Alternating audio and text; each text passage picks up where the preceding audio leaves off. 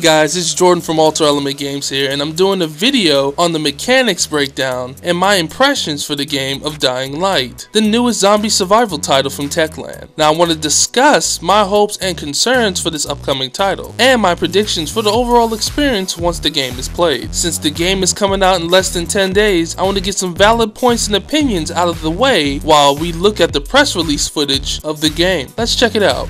Alright, first off, we're going to talk about the gameplay features that show promise within Dying Light. The first point is the parkour system for navigating the open world, the day and night cycle, and weather effects that dynamically changes the effects and behaviors of zombies. Dangers of Nightfall is actually real, a fast crafting and easy upgradable system, better melee mechanics and combat, airdrop and saving survivors missions, a greater gameplay tightness and control, and a darker tone story with situational choices. Now let's elaborate on each one of those points, shall we? The new parkour system is really fascinating. Kind of reminds me of Mirror's Edge. I don't want to drift off too far, but mainly you use the shoulder button to do all the climbing and traversing. This one button parkour, climb, traverse action helps streamline the controls and makes it a lot more enjoyable for the player to move from rooftop to rooftop. Now the day and night cycle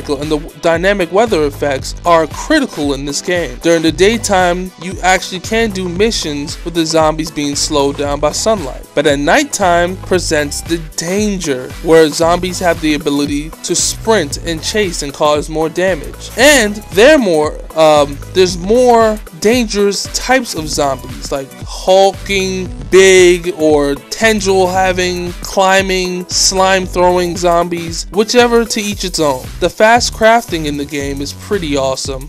In the press release, if you actually craft a weapon in the game, it happens pretty quickly. And the easy upgradable system is basically once you have two items together, then they'll automatically have the next upgradable item right there. So if you have like a bat and some nails, you can automatically make the bat with spikes coming out from the top of it, and it's really fast to craft it. It only takes like 10 seconds for it to craft, even faster. The melee combat is back from Dead Island, where Techland still uses the boot for melee and then actually maintains the stamina bar within the mechanics itself. I'm hoping that the fighting is tightened enough to where we see a change or evolution within combat, and nothing where it feels floaty or you know, you're not hitting anything. I want nice visual hits, you know. I want that strong effect when I swing my weapon, my newly upgradable weapon, at a zombie's head, and that causes some major damage. Airdrops and saving survivor missions, that looks really awesome. Airdrops will have you sprinting, like I said, from rooftop to rooftop, trying to get there as fast as you can, because there are other units, other survivors trying to get to that airdrop. Saving survivors is also a key thing too. I think you can gain like reputation points, or you know, a good standing in your section or sector if you save some people's lives, and you know, they might owe you one or two. The greater gameplay controls, hopefully the controls are tighter than the Dead Islands. The mechanics, the stamina, the swing, the jumping, the grabbing on, hopefully all that is tightened up, and none of that needs like a patch in the near future. You know, hopefully everything is there and fully fleshed out. And the darker tone of the story and with situational choices. Like there was the video I was watching where Angry Joe was playing Dying Light, and some guy was given some fake anison, which is like one of the medicines that try to fight the infection, that fights the infection. It's kind of like an antibody medicine that's widely used within the city, but the character that Crane has to help actually takes some fake anison, and it starts to affect his body, and Crane has to stop a character named Yusef to stop him from dealing these out, because it might get to children or other survivors like that, and you don't want that happening within your section where people are giving out fake medicine and then people are hurting or dying left and right, because not of zombies but of this fake medicine that they're giving out. And then that kind of like reduces trust and morale when everybody's being affected by this fake junk and people are just you know, being greedy and trying to earn the most money. You gotta put the shoes to this man, you know. You gotta beat him down. And that's one of the things that I like about that darker tone and situational choices where, you know, you find the guy, you either tell him to stop selling it or you just kill him, you know. Not have him affect your community or your partners, your friends, because the more that medicine gets out there, the more it hurts people, and that's critical. And that's what I like about this darker tone story. Now I'm gonna go ahead and move on to the darker side of this explanation or this elaboration of things that kind of disappoint me, and it's only like 3 points into my speech here, and it's one, the pre-order game mode that's being stripped out, you know, for guys to, you know, to make the game sell, and having that pre-order there, it's really unnecessary and it's to be a zombie mode basically that should be already in the game already. And this kind of reminds me of the time where 2K and their 2K NBA 2K, I think it was 12, where they took out the slam dunk contest because you had to pre-order the game, and I was like, I'm not buying that. Like, you randomly stripped off a game mode just so people can pre-order the game and, you know, buy it, and the game wasn't that good anyway, you know. And then they didn't even offer the slam dunk contest for free after that. No, it was like $10, and I was like, you know what, fuck this game, fuck this franchise, whatever. It hasn't been good since 2011. But let's move on. Another point is the lackluster UI design. It's kind of cumbersome. There's a lot of tabs. Things aren't supposed to be where they're, you know, should be.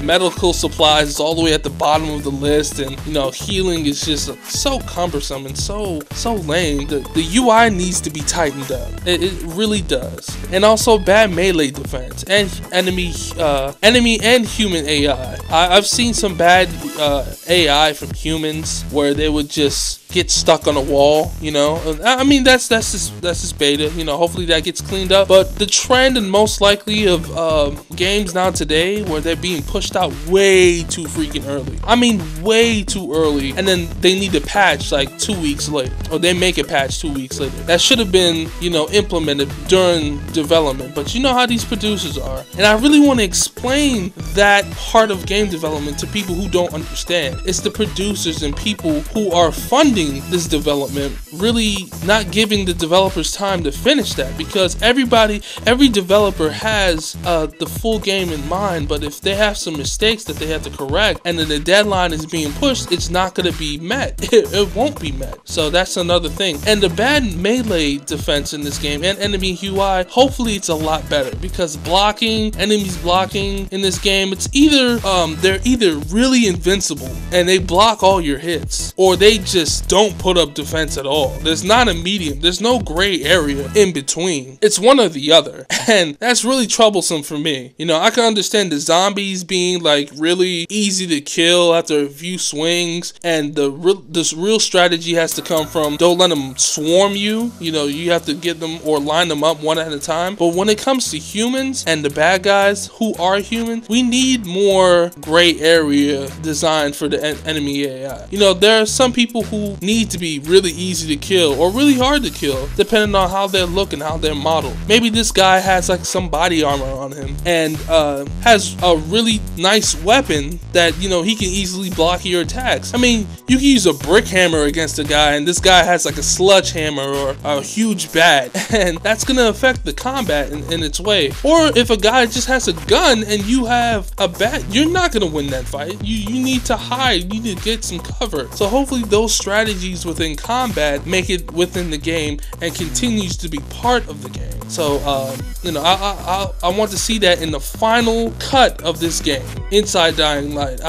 Here's hope for it. I'm kind of disappointed in the pre-order, but there's a lot of promise, and there's a lot of upside within Dying Light that I love to see. So hopefully when that comes out on January 27th, I'll be there. I'll get the game and I'll try it out, because that looks really interesting. First, I'm probably gonna buy the Wii games that are coming on Wii U, then probably move move on to Dying Light. But other than that, it looks good. It looks really good, and it shows some promise. And tell me, guys, if you guys are looking forward to Dying Light, or are you looking forward to Jaeger Entertainment's Dead Island 2? Since Techland actually switched to a different project and made Dying Light, Jaeger Entertainment, the same guys who made Spec Ops: The Line, is actually doing Dead Island 2, which I'm really looking forward to because their games they're great, you know. They are awesome. Spec Ops: The Line is one of the best games and narratives I've played in a while. So you can criticize whatever. That game was phenomenal for a small team like that to get a story that grips your heart that bad. Everybody gives Last of Us a huge, you know, hurrah, even though they're like the biggest company now, you know. And Spec Ops: The Line doesn't get the same respect. Yeah, think about that for a second. Alright guys, let me stop rambling. That was my description and breakdown and my impressions on Dying Light. Let me know how you feel about the game, and are you excited about picking up this title? Comment below, let me know. I'll see you guys next time in the next video. Cafe LA, peace and love. I'm out of here. AlterElement Games, where gameplay is everything.